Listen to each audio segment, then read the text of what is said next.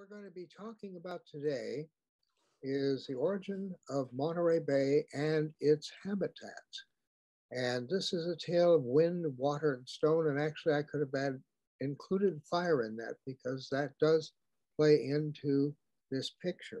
So first question is, why the bay? Why is there this particular bay on this stretch of coast?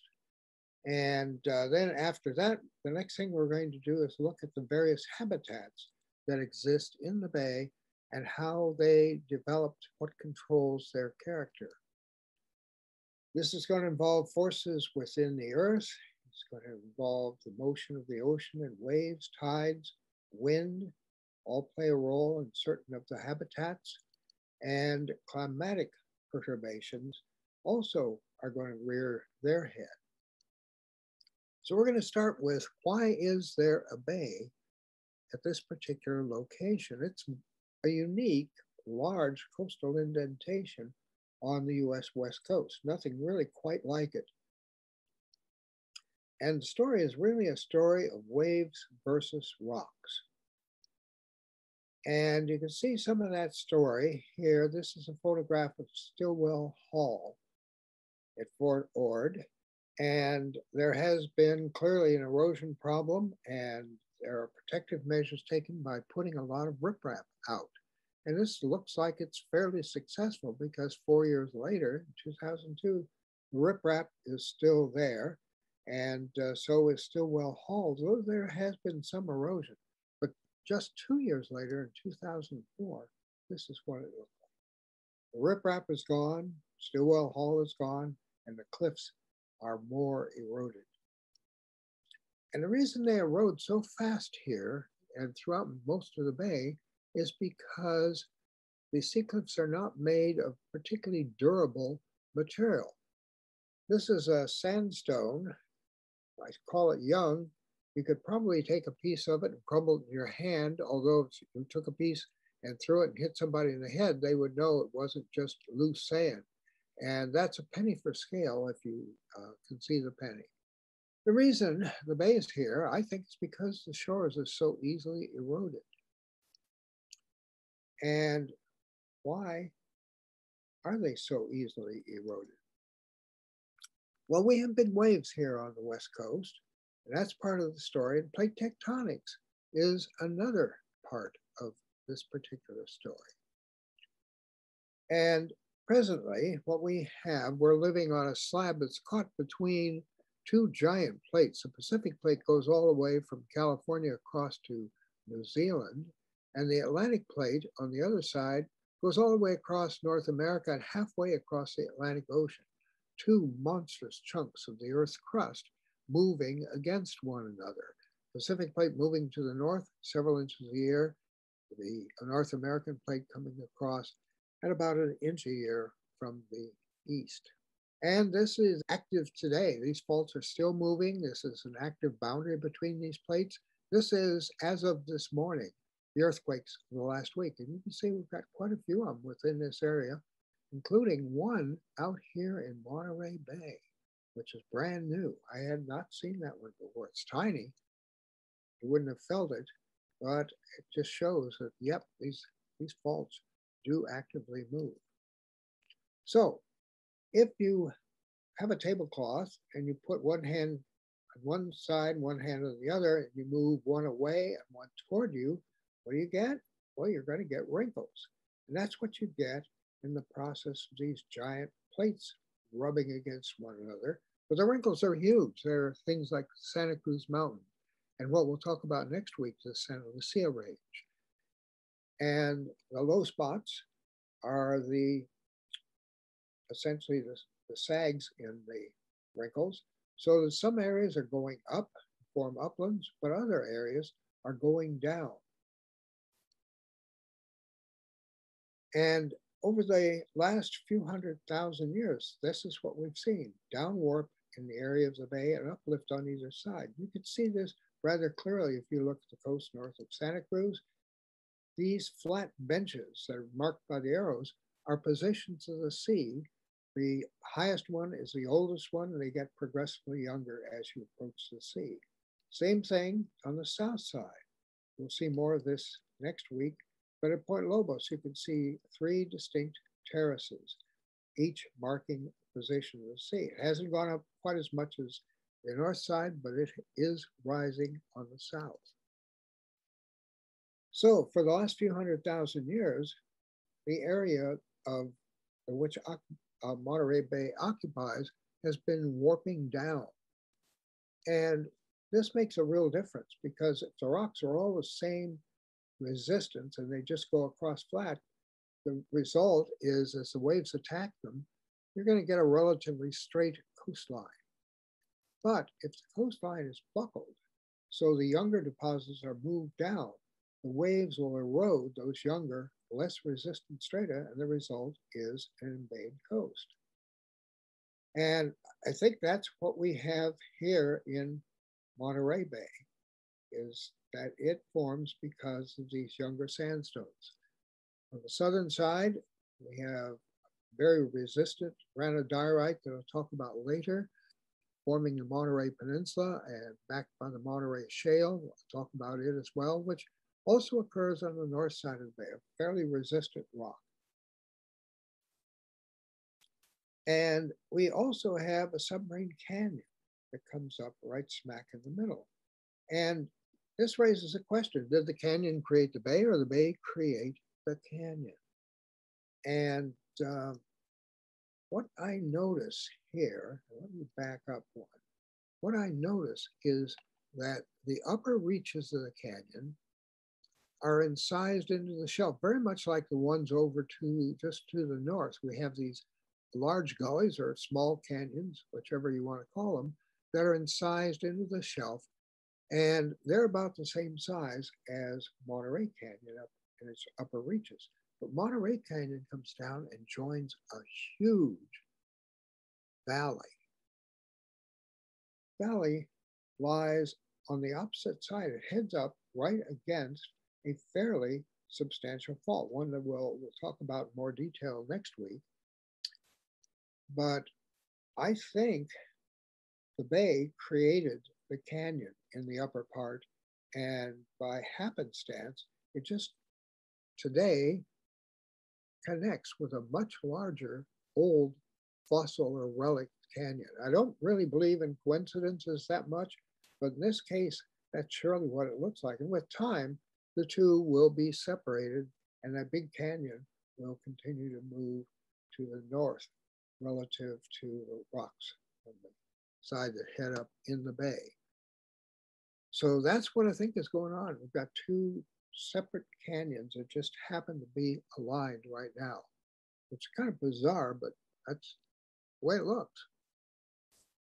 So Monterey Bay then is a product of geology and wave erosion, and the erosion is pretty severe. The stretch that you see here on the right-hand side, going from Monterey up to Elkhorn Slough, which is sort of that bit of an indentation in the coast right here.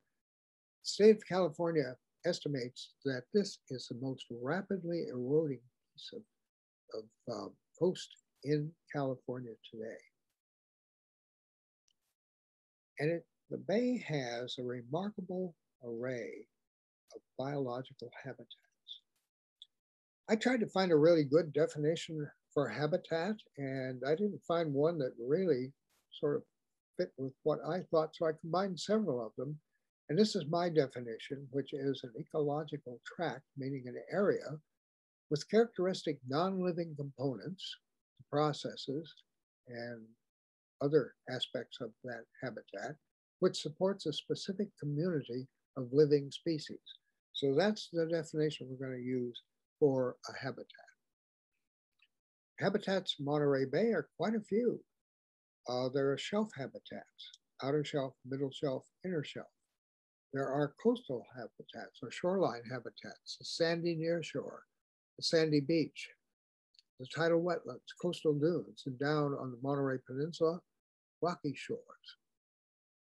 And there are other habitats as well, particularly around the Monterey Peninsula, the deep reef, the kelp forest, the shale reef, and the submarine canyon floor, which once I dug into it, I found there really wasn't enough information available to talk very much about that as a habitat. So I'm going to leave that one out at the end.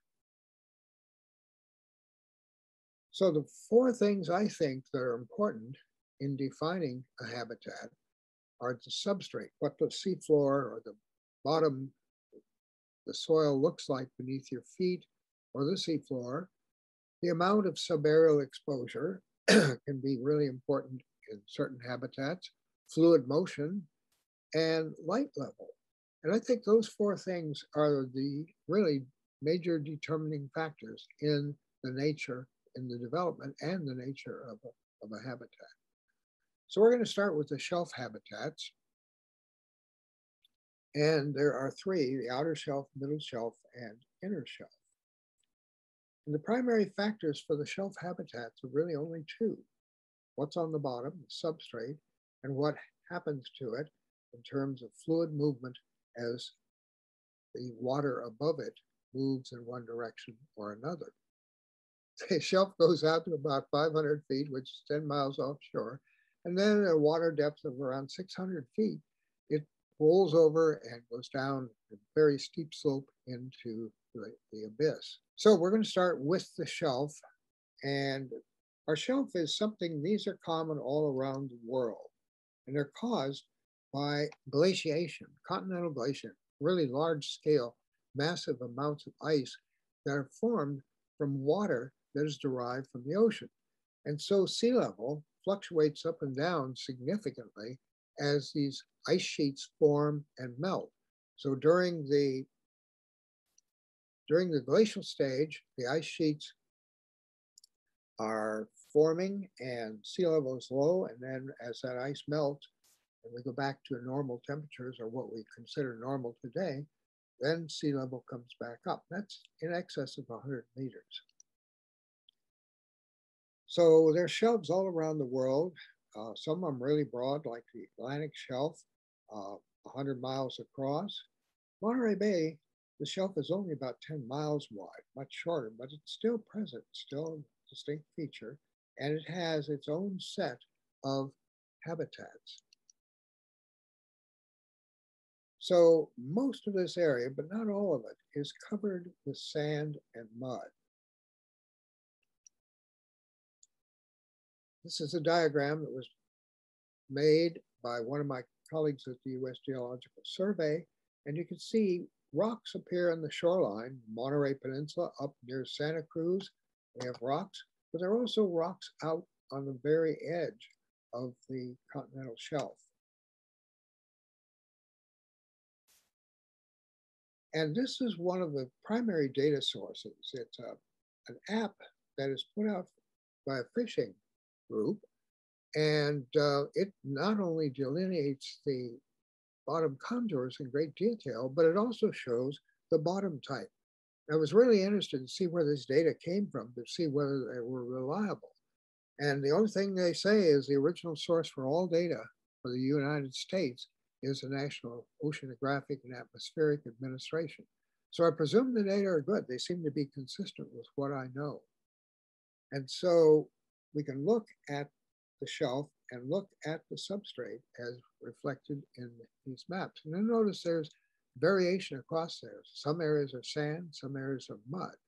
And the sandy areas in the north side of the bay are all concentrated inside the 120-foot bathymetric contour. And on the other side of that, we get mud. And so you can divide this then. That can be the basis for defining the inner shelf underlain by sand and a middle shelf underlain by mud. On the south side of the bay, it's not quite as clear cut, but I think the pattern still remains on the south part of Monterey Bay. So we have then this pattern of sand on the inner shelf and then mud on the middle shelf. And we'll talk about the outer shelf in just a bit. And one of the things we need to look at is sand grain sizes. And sand ranges anywhere from basically a millimeter across to a 1/16 of a millimeter. And below that is silt and clay. And the part we're talking about here really is in sort of the medium sand down to the clay-sized material. Geologists have an interesting way of telling the difference between silt and clay. That is, you chew on it. If it's gritty, it's silt. If it's not gritty, it's clay. We're very technologically advanced. So we've got then these three boundaries, or these three shelf types, inner, middle, and outer, each with its own characteristic and each with its own seafloor type. And this is just looking again at the trend as we go from shallow to deep. We go from fine sand or even medium sand into the silt and clay as we get into deeper water. This is borne out by this diagram that shows this transition from sand in shallow water to coarse silt and mud in the deeper water. So why is this? Why do we have this pattern of changes going across? Well, waves are a big factor, and they're essentially a rhythmic disturbance that's transmitted along the interface between the air and the water. And the waves that we get here are generated by the wind. Distant storms generate waves that travel to the coast, and it creates a big storm, a sizable disturbance in the sea surface. And the rounded waves that form, called swell, propagate away from this into areas that are undisturbed. And they just keep moving. They don't lose any energy at all as they pass across the surface of the ocean.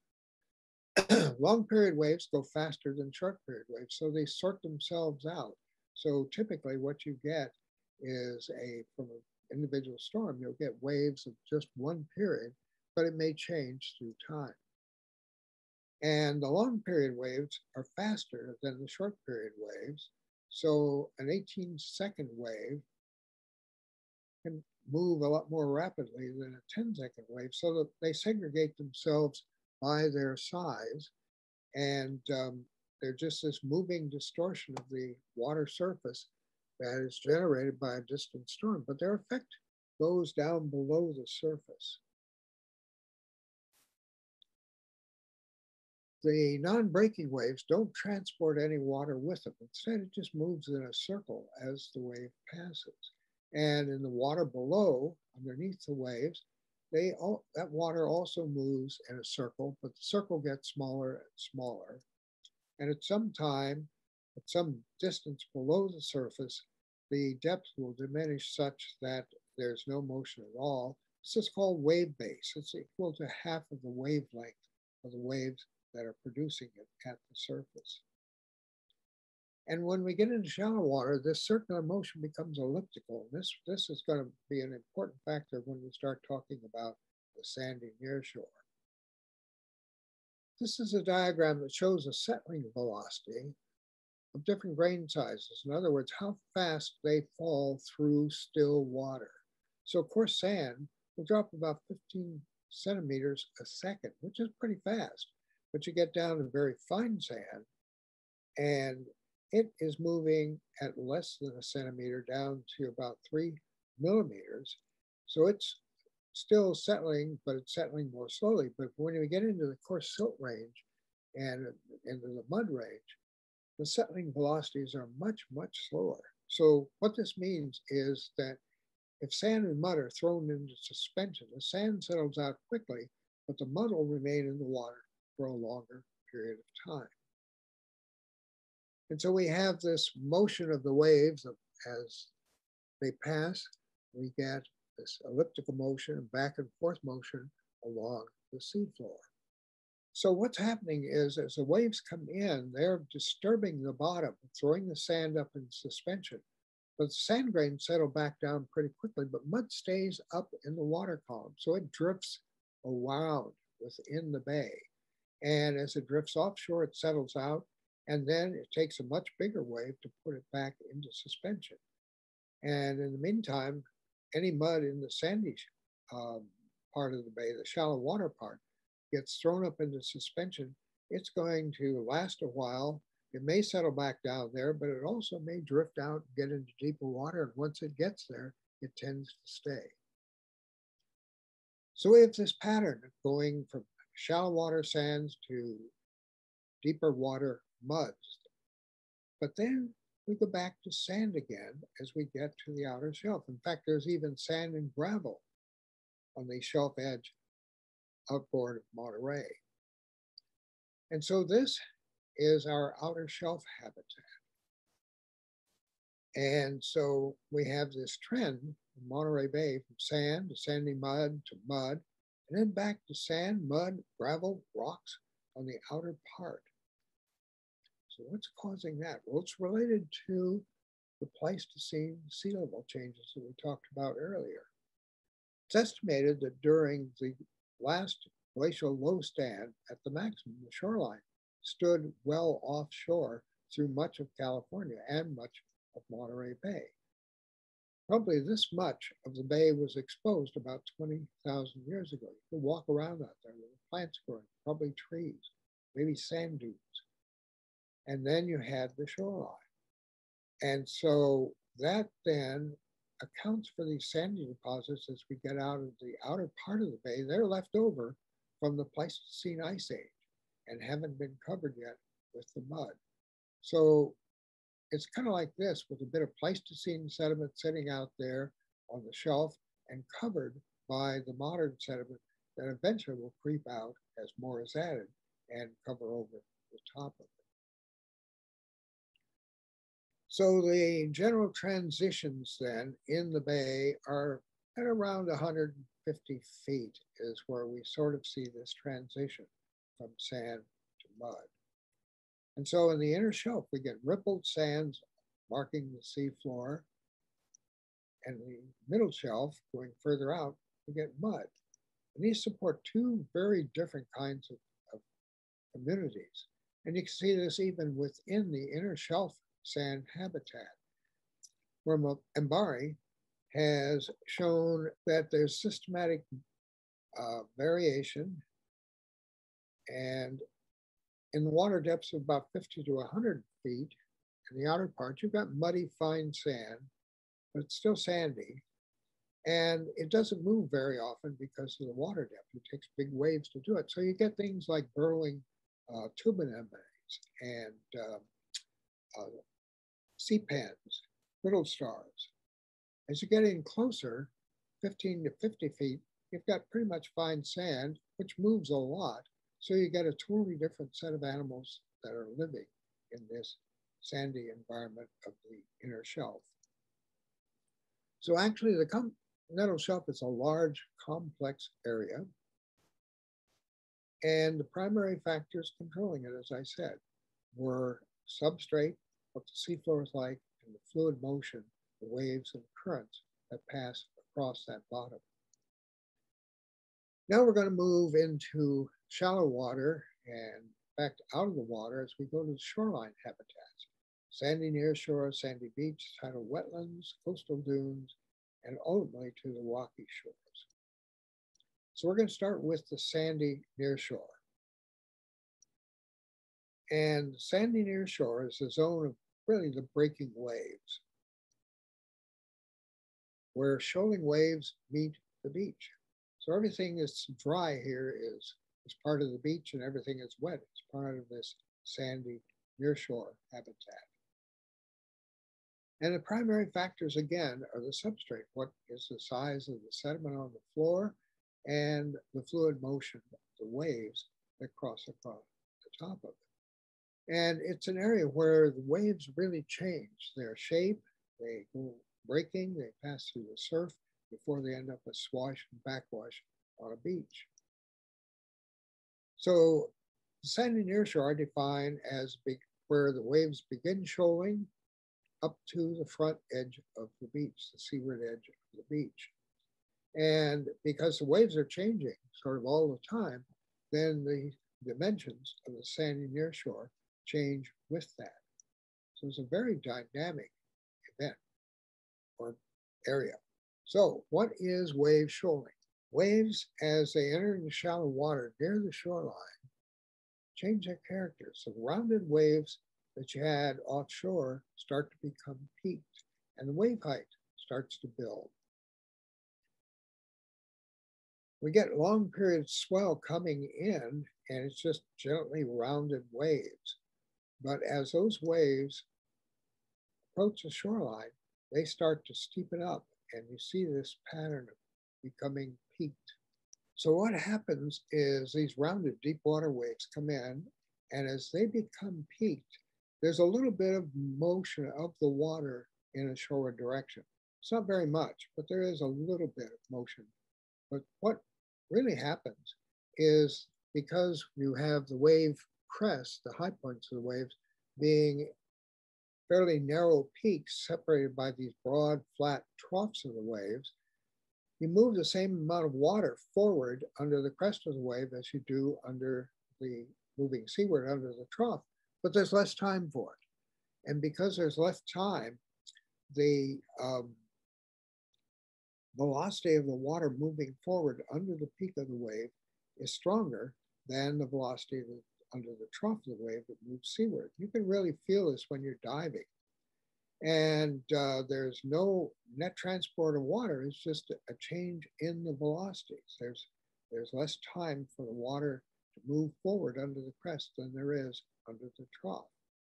So landward flow under that crest is faster than the seaward flow back out to sea under the trough. And you can really feel this when you're out there diving. We spend a lot of time diving in the Southern Oregon surf zone. And you learn to utilize this pattern of abrupt movement shoreward and long drawn out movements seaward. And there's no real transport of water that occurs with this, but the amount of sand that gets moved responds very much to the velocity. So a change in velocity will make the sand move to a much greater extent. Then there's one last change in a wave as it approaches the shoreline, and that is that it breaks. Basically, typically, when it gets to the water depth about 1.3 of the wave height, at that point, the waves will break. And breakers do transport water. They carry water with them as they approach the coast. And if you've got a gentle gradient, the breaker zone is really wide. If it's steep, the breaker zone is much narrower. But in Monterey Bay, that breaker zone is usually pretty wide. This is the bay. And they do transport water. They move water in, and that water piles up and has to go somewhere.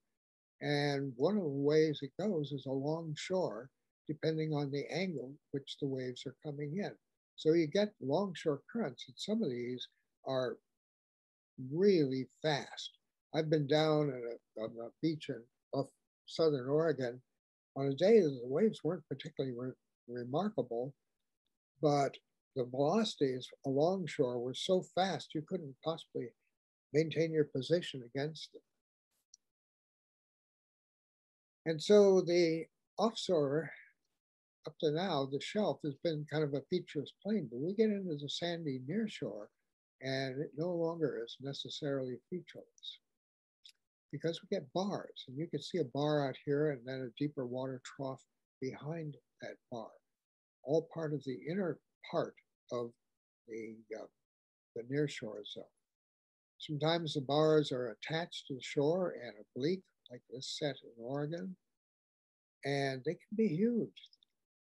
This is Southern Oregon, but you can see the trough. There's longshore, probably very strong longshore flow, and shown by the arrow, and then I'm guessing a really monstrous rip current running way out to sea in that trough where the waves are not breaking.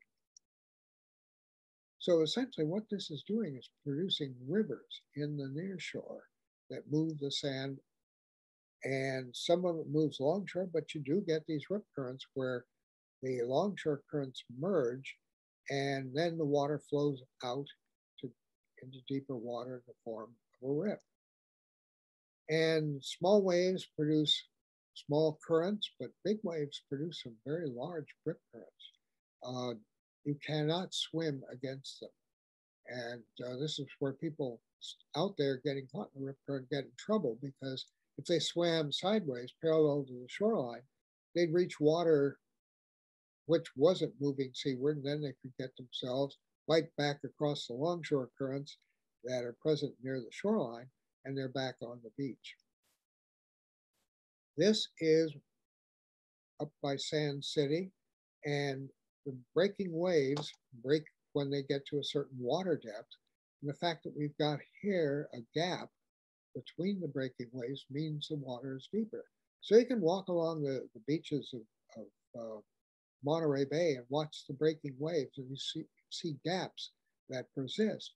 You're almost certain to be looking at a rip current channel going out to sea. This, as far as I know, is the only photograph ever taken in an active rip channel. This is southern Oregon, and the velocities are so great that you can't possibly swim against them. It's all you can do to hold your position. If I remember having a couple giant spikes driven into the sand trying to hold position in a rip channel and just being dragged by the waves. It's really powerful currents. So it's a very dynamic environment out in the sandy near shore. And one you can learn a lot by just looking at the pattern of the waves. You can see a lot in Monterey Bay. And it does form a habitat, as unlikely as that might seem given the activity out there.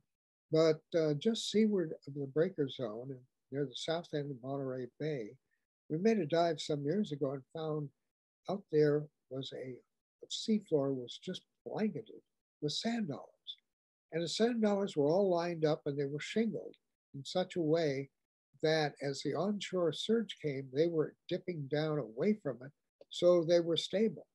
I've seen olive snails out there, and if they get washed out, what I saw was they would spread their mantle out and they would sort of fly through the water, then they would come down, settle out, and burrow back in.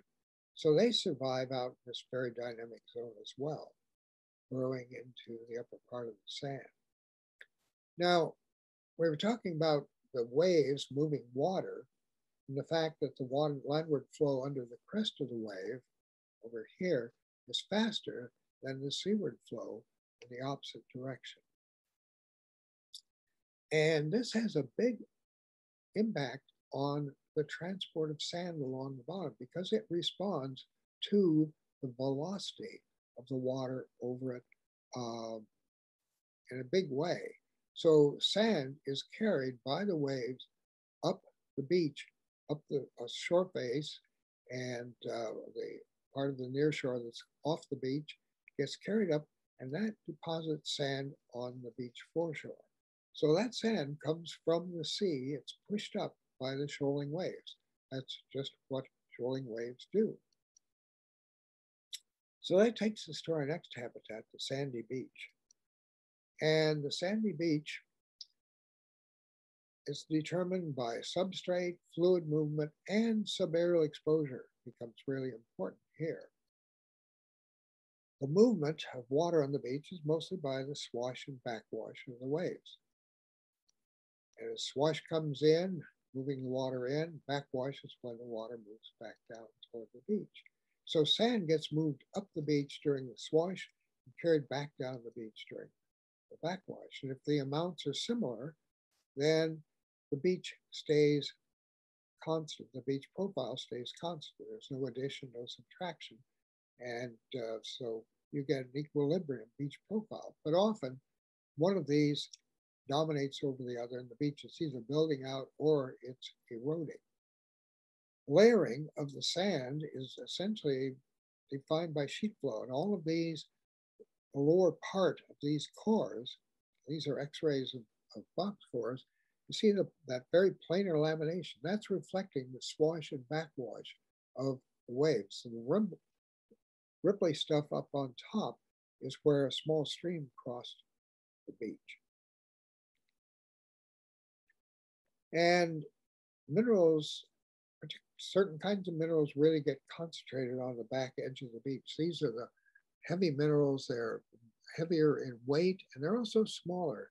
And so they're concentrated by swash and backwash on the back surfaces of the beach.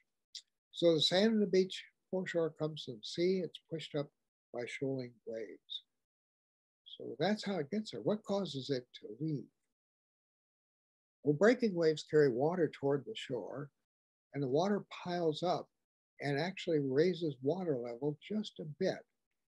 And that means there's a sloping surface, and the water still run back to the sea, which is what water wants to do. Always wants to move downhill. And so large waves induce the greatest amount of setup where the wave water level increases, and the set down, which is just outside the breaker zone, where sea level is just a bit lower. So you got a sloping surface in the sea level right close to the beach, which means that during a storm with big waves, the sand is carried offshore and deposited. Then after the storm, the sand is moved by the waves back up and the beach rebuilds. So you have summer profiles where the sand builds up, winter profiles when you have storms, and if you have a really big storm, it can strip the sand off the beach altogether. You can see this is Carmel Beach after a winter storm, and see how much of it's exposed.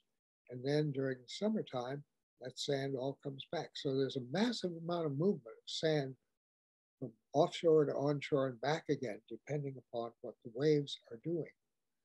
And so you get a lot of, this is when the beach erosion occurs, when you have these periods of large waves coming in, stripping the sand off the beach and directly attacking the shoreline. So you might expect with all that going on, the beaches to be a biologically barren environment.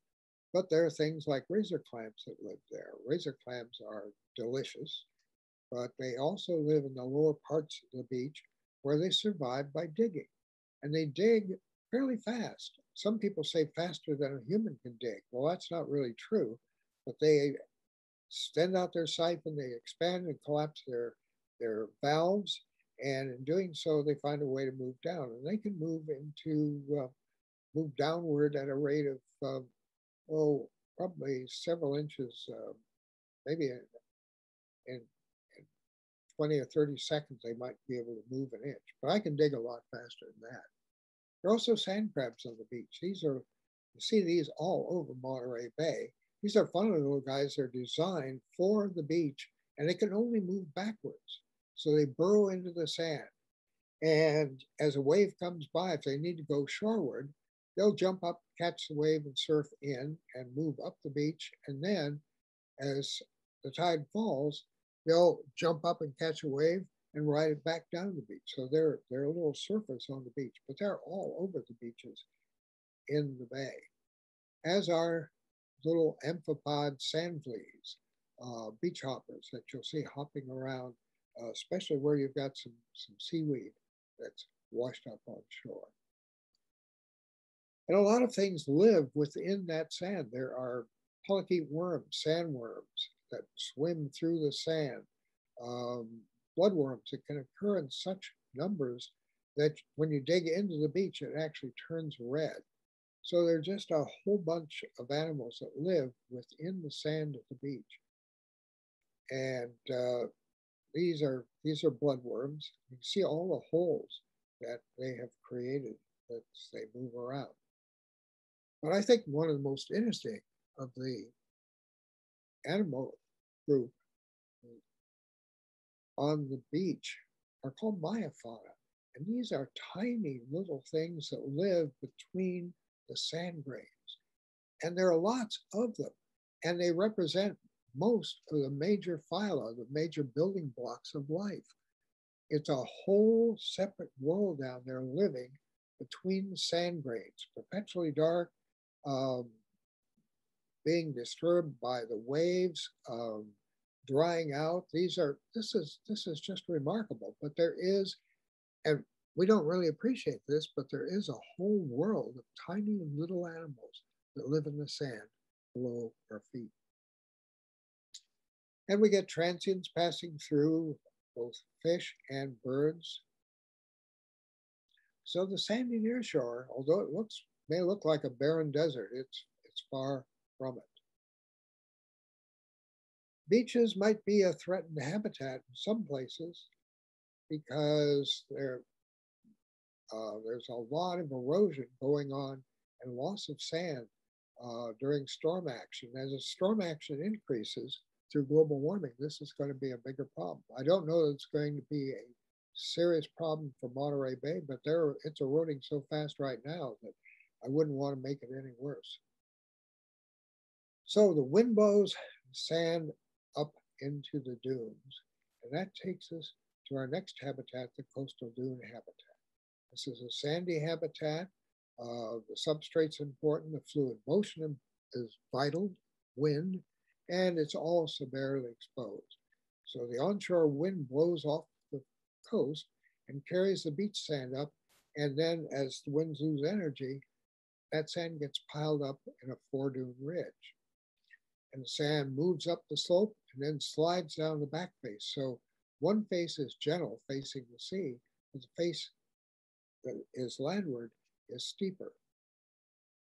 And typically you'll see a whole set of these forming, with the foredune ridge passing, new dunes forming, and foredunes becoming eventually inactive and left behind. What lives out there? Not a whole lot, but there is a place for many of the coastal birds, and particularly the snowy plovers who live on the sand dunes of Monterey Bay. You can see this is Pacific Grove. The lighthouse is right there.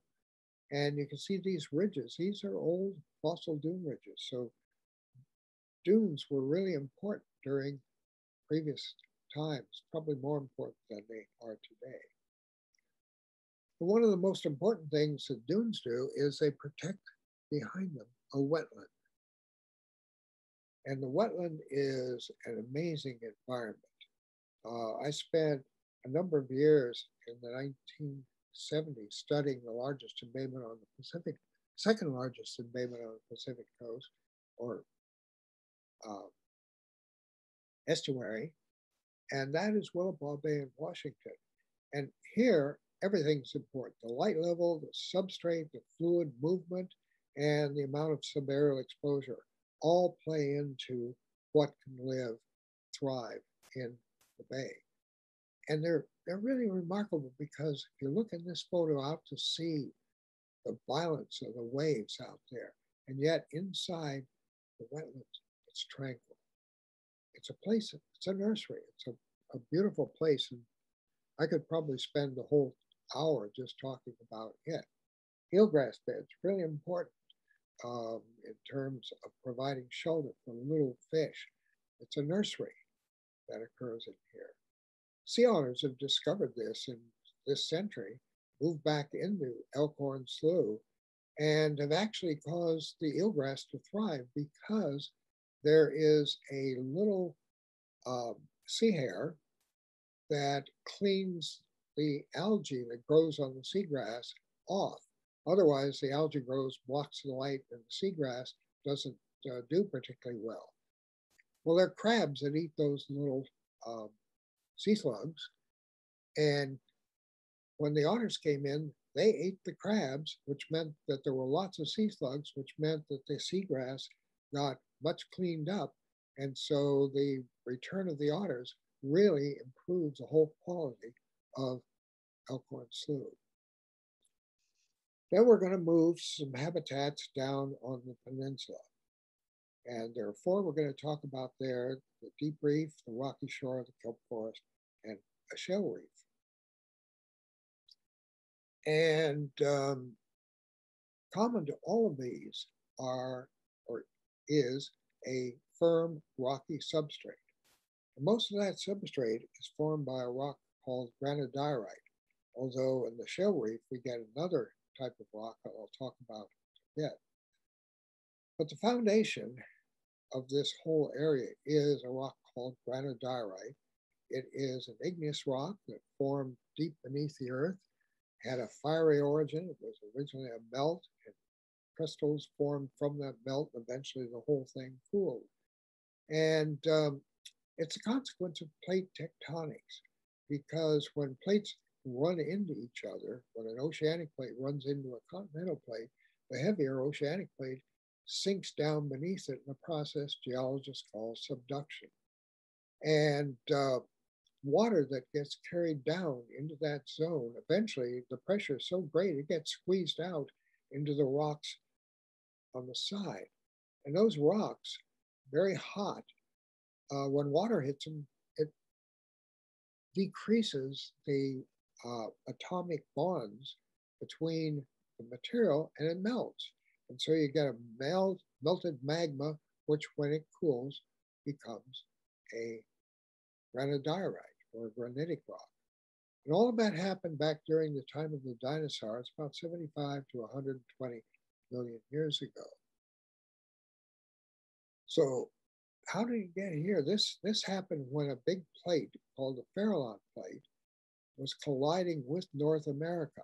But this was miles below the surface. And how do we get that up to the Monterey Peninsula? Well, the way we get it is the movement of the plates again, because on the outboard side of the Farallon plate was the Pacific plate, and it was moving to the northeast.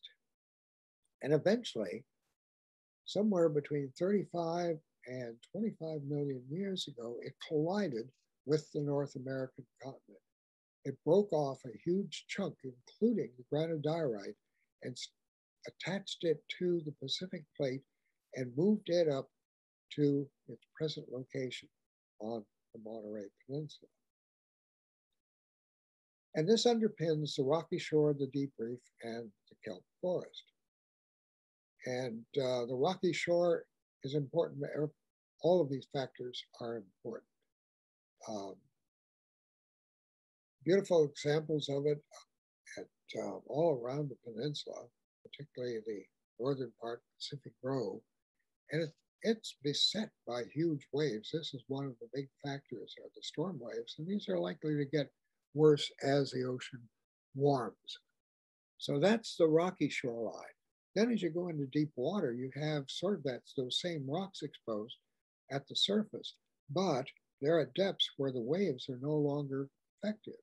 So the deep reef habitat is controlled by a substrate, needs a rocky substrate, but the fluid motion is very much reduced.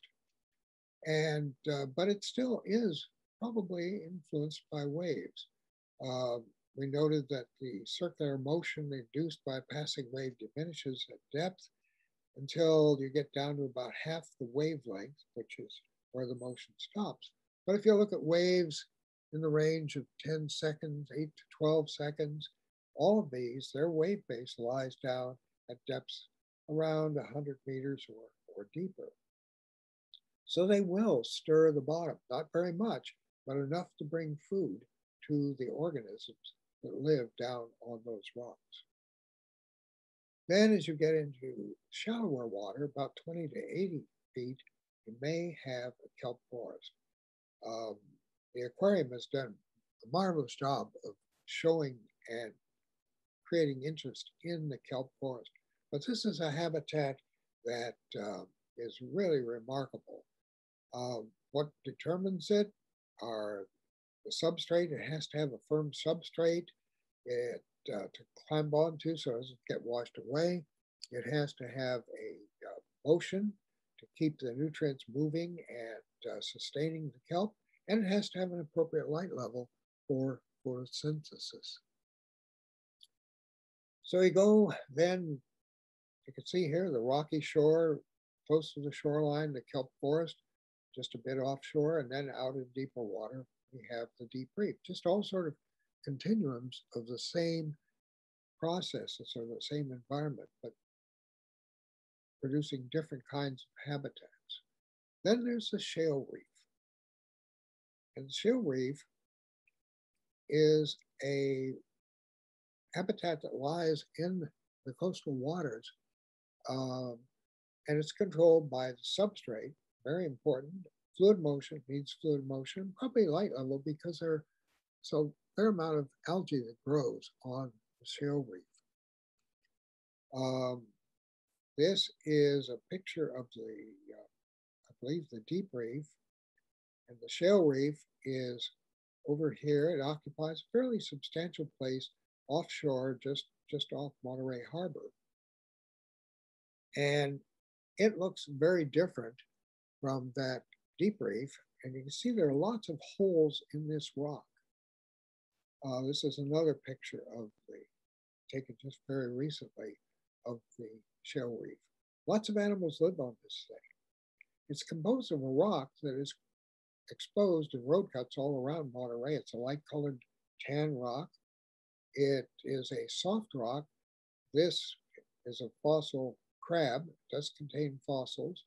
And if you took a nail and scratched it across the granodiorite, all you do is dull the nail. But if you took that same nail and scratched across the Monterey shale, it would leave an indentation. You'd scratch it.